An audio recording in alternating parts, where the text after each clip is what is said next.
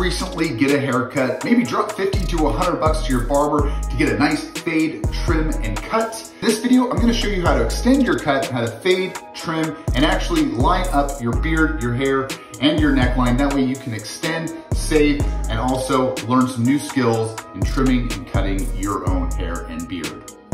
Hey everyone, my name is Scott with Volt Life Proof Grooming, and just like the intro, I'm gonna show you some quick, easy tips how to get into cutting and fading your hair to extend your haircut. Now, 3 things that we're gonna need are gonna be some clippers with preferably a guard. We're gonna need a razor straight or a multi-blade, whatever works for you. Something that can create a line will be the best.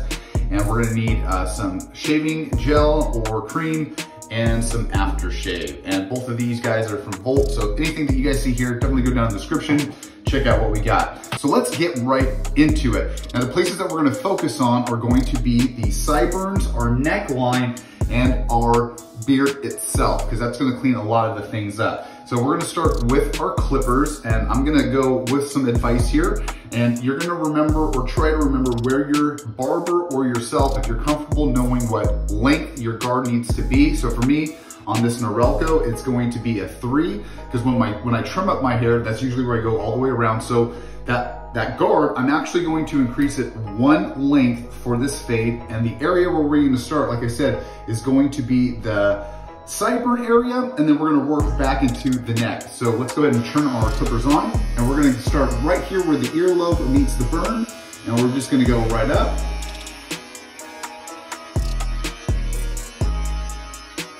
Now what we're gonna do is we're gonna use that number, we used that number 4, right? We went a little longer. Now we're gonna go back down to a 3, and we're going to trim up our beard into that fade. Now, depending on where you guys wanna go with this, how short you want your beard, but for this video, we're gonna stop right here around the cheek, leaving the goatee, the mustache, the chin nice and strong. And so we're just gonna do the same on the other side.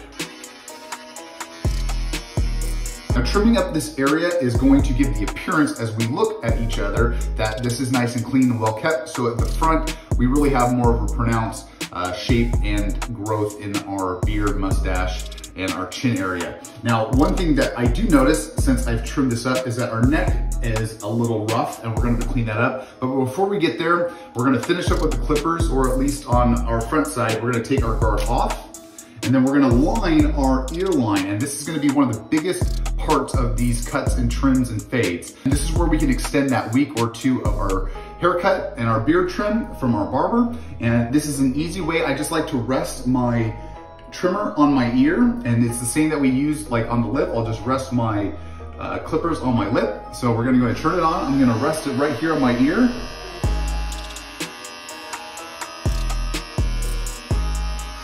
And we're just gonna go ahead and line that up. Now, another tip, if you guys can, take your finger and bring out some of that hair, because some of that hair sometimes gets locked in, kind of like Velcro, and it goes back on the other side. So go ahead and just brush that out and do 1 more trim.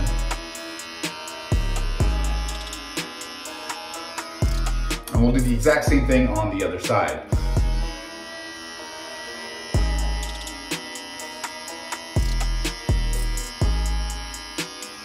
Now this is gonna take a little bit of skill, but like I always say, go slow, smooth, and small. You don't wanna go too hard, too fast. So just start where you're comfortable and give it a line, and then if it's not enough, just go up a little bit more.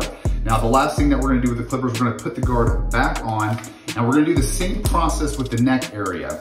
So I'm gonna go comfortable, like I said, with the jaw, we were at a 3, so I'm gonna bust it up to a 4. And if you need a little bit of help, I totally understand, but since I've done this so many times, practice makes perfect. Well, I'm gonna turn around, and it's gonna be the sides right here on each side of the neck that we're going to trim. So turn our clipper on, use your finger as a guide, and then you're gonna trim up into the side. So follow along.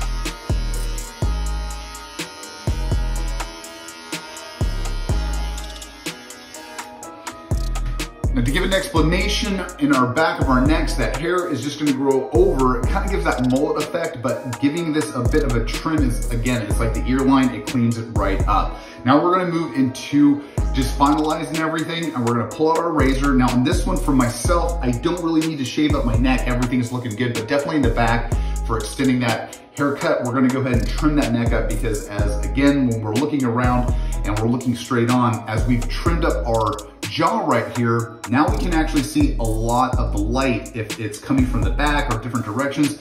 This is going to expose a little bit of our neck area on our sides and our back, and this is where we're gonna clean everything up, and it's gonna just finalize everything. And once again, give us that extended, beard and haircut. Of course, before we shave, we're gonna go ahead and use some clear shaving gel and go ahead and apply that just wherever you need to, and we're gonna use that as a base for our shave.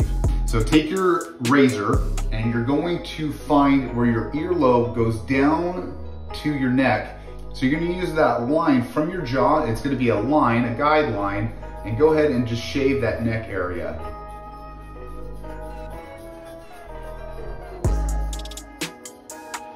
And if you need to, have someone help or use your finger as a guide.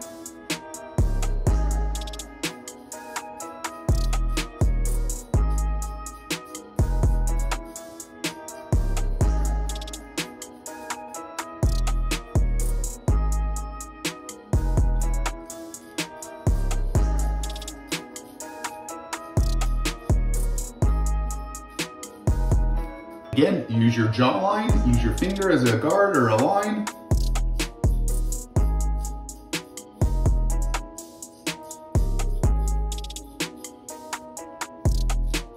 Now that everything is shaved up, clipped up, faded up, lined up, right?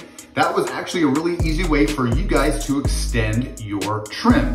And so as the light is shining through or back, wherever in between, when we're out, you're not gonna see those white hairs, those fuzz hairs that come off your neck, the back of your neck, or even your jaw. Everything's nice and cleaned up. We've got nice lines. To finish everything off, we're gonna use some aftershave, and I like this. Not only does it give us some protection with our shave, but it also gives us a nice smell.